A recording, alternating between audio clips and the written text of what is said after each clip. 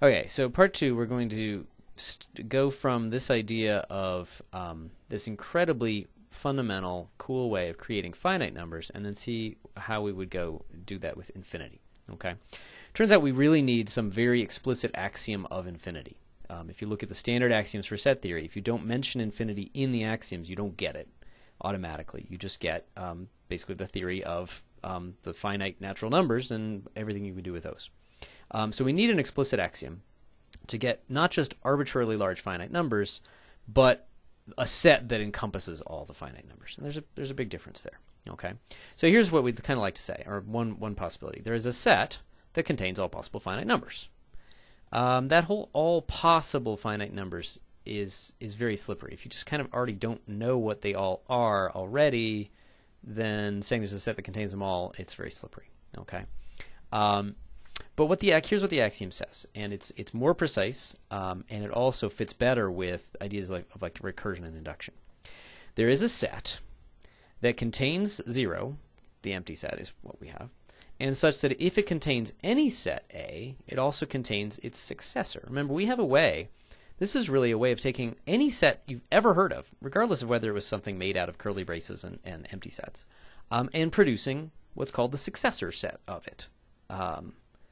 Then it's just taking it and taking another copy, putting it in a box, and then putting them all in a bigger box. Okay, just taking the set you already had and then unioning it with that thing inside curly braces.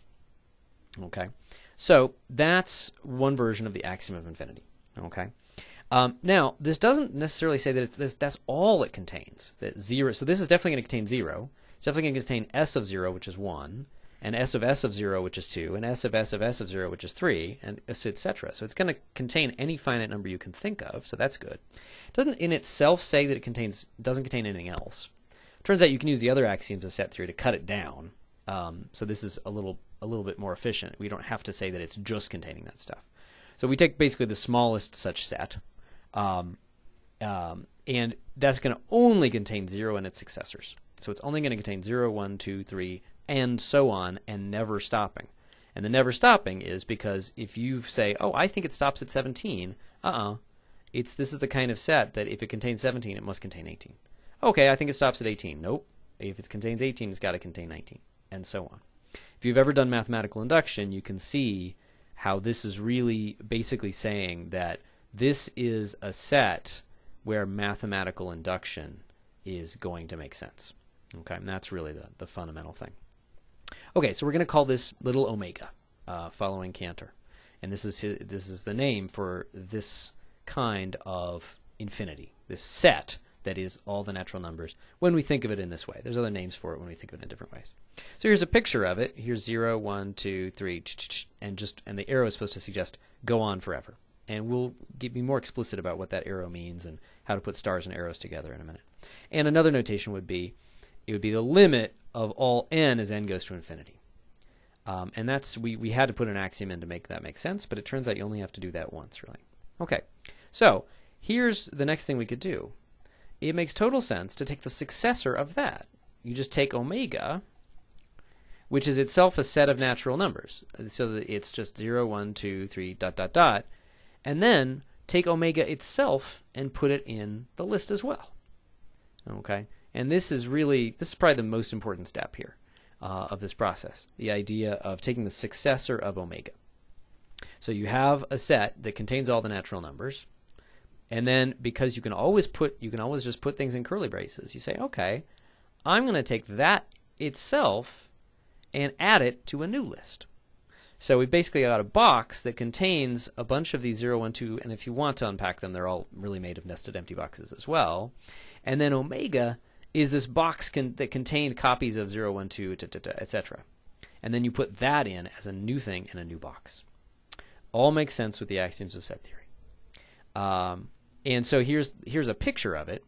The important thing for us is going to be that omega really has to come after the ... It's very important that it was something that to define it, we actually needed all these things created in the first place, or at least to know they were out there. So the picture is here's 0, 1, 2, 3, etc. ... And then we kind of start over with this new thing omega.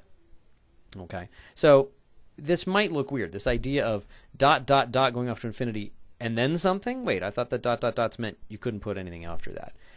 In a lot of contexts, it's pretty weird to put something after the dot dot dots. But we're going to see how that really makes sense. Okay, the main thing is that it's all about keeping track of the order these symbols are in, and then so that means we have to delve in just a tiny bit into what does the idea of order mean at a very basic level. Once we do that, hopefully it'll be more clear why this has to be in this order and why this star picture is really pretty accurate. Okay, and it'll also tell us how do we go, where do we go next after omega plus 1, although you can probably guess. But how far can we kind of take that? Okay, that'll be the next video.